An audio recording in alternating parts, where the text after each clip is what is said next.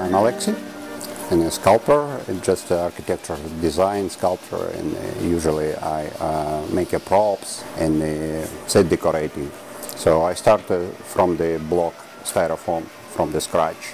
I'm just try to enter in the field of the imaging of Tim Burton. Of course, I watch many of his films, and so in the Bell Light Box I met his art, the sculpture.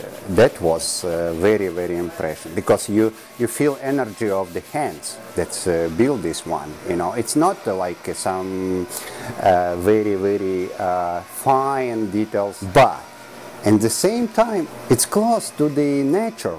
You know, because as I understand it, Tim Burton uses everything that he has beside his hand. You know, that's amazing. Yeah,